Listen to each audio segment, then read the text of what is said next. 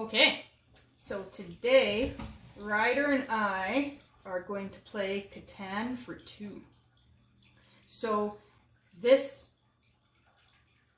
special scenario comes with the Traders and Barbarians expansion.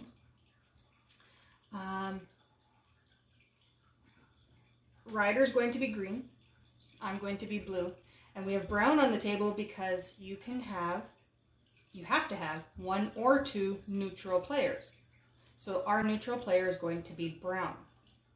You also need these Catan chits. So these chits are a way to trade. You can force trade with any player, and you can move the robber back to the desert. And we'll explain that more when we play. So we're going to speed it up a bit while we set up the board. And it's going to be completely random, so the desert might not even be in the middle. So we'll set it up and we will be right back.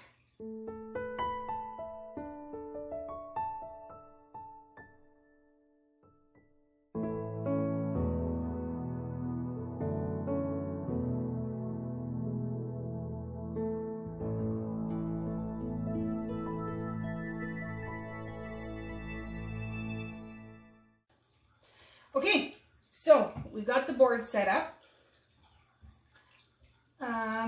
So the first thing that you're going to want to do is your neutral player. So remember, brown is neutral. Nobody is actually playing brown. So the first thing you want to do is put one settlement right there. So in the instruction booklet, it shows you where to place. If you were playing with two neutral players, it would be a different color, but your other one would go right there. So those are the two places for the neutral players. We are only playing with one neutral player, so that is where we're going to place brown. You also start the game with 5 Catan chits. So Ryder gets 5, and I get 5. So remember, these are used in two different ways. You can force trade with somebody, so you can pay 1 or 2, depending on how many victory points you have, to force somebody to give you 2 cards, and you give them 2 cards as well. The other thing you can do with 1 or 2, depending on victory points, is move the robber back to the desert. So I was saying that it's 1 or 2 to do those things. It would cost you 1 Catan chit to do those things if you had less or the same amount of VPs than the other player. If you have the most VPs in the game, doing those actions would cost you 2 Catan chits. So Ryder and I will place our settlements. Let's see, I got a 5. Oh, Ryder got a 6. So Ryder is going to place first, and we will come back once we're settled.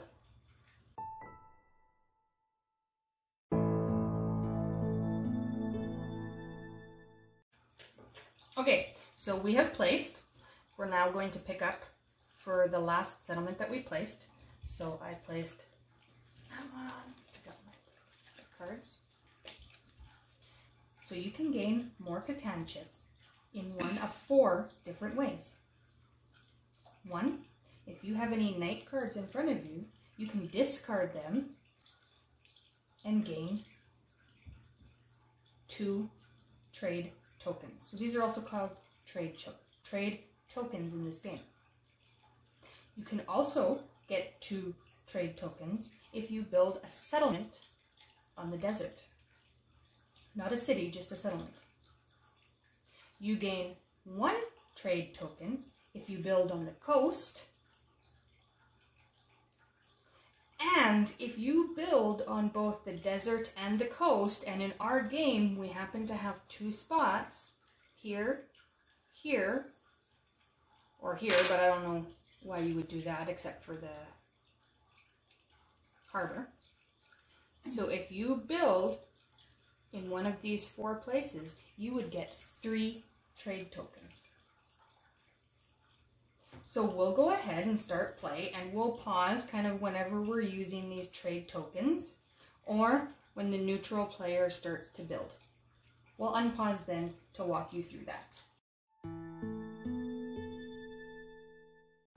Okay, so I also forgot one of the most important things is that you actually roll twice. So Ryder rolled an 8 there, and he forgot too. He's like, yeah, I forgot that part. So he rolled an 8, so now he's going to roll a second time. He rolled a 10. So had he rolled an 8, he would have rolled until he got something different. You cannot roll the same number twice.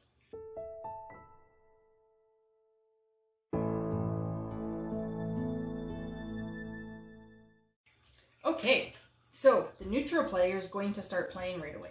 So Ryder just paid a brick and a wood to build a road. So go ahead and place that, Ryder.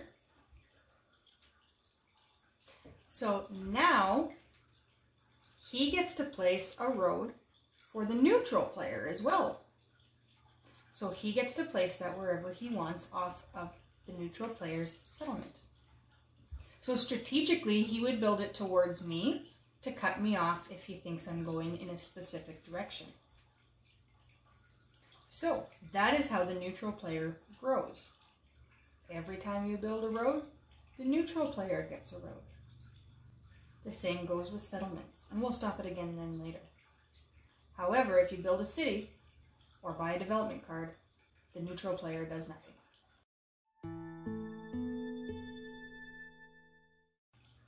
Okay, so Ryder rolled a 5, and then he rolled another 5.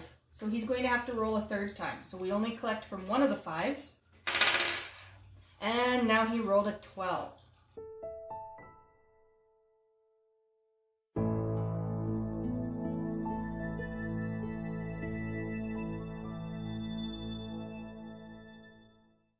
Okay, so I paid to build a settlement.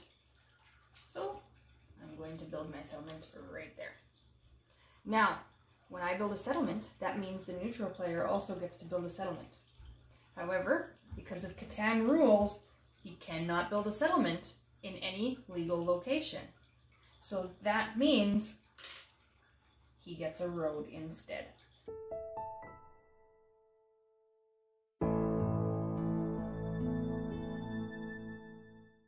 Okay, so this time I built a settlement.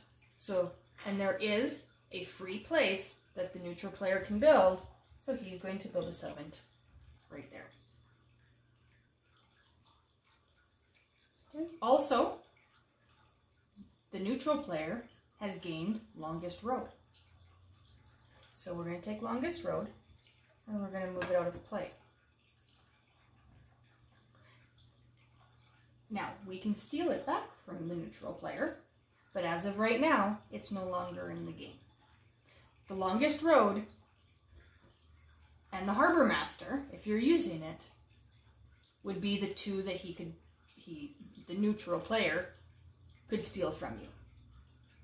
So just be warned of those points. It should be impossible for the neutral player to win this game because they can't build cities. It's basically just prohibiting your opponent from getting all those extra points.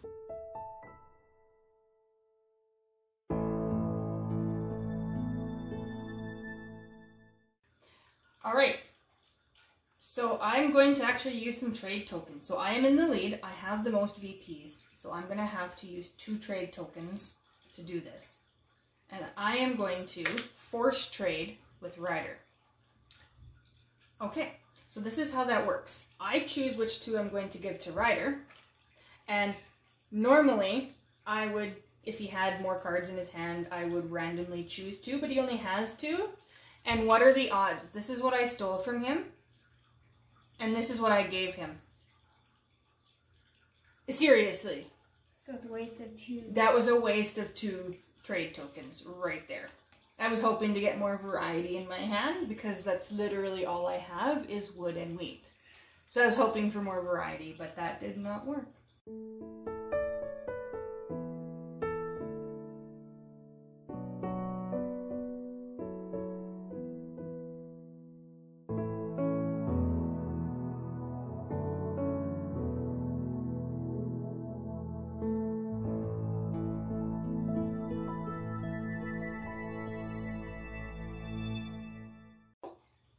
Ryder built a settlement on the coast, so he gets 1 trade token.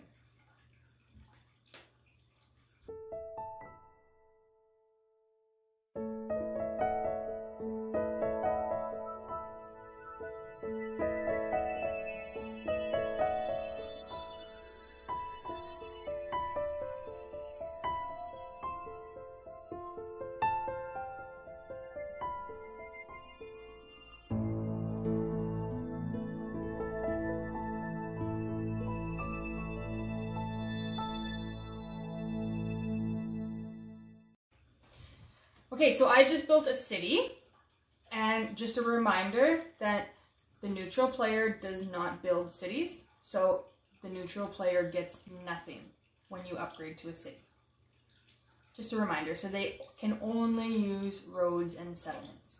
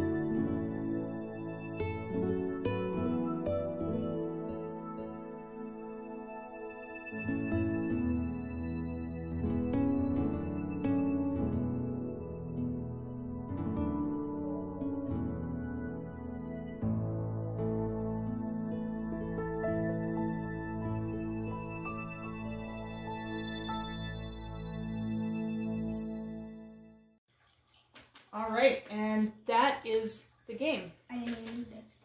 Nope. So Ryder won. So he got 1, 2, 3, 4, 5.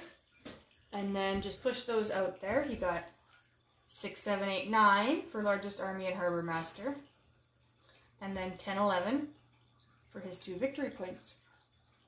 So that's the game.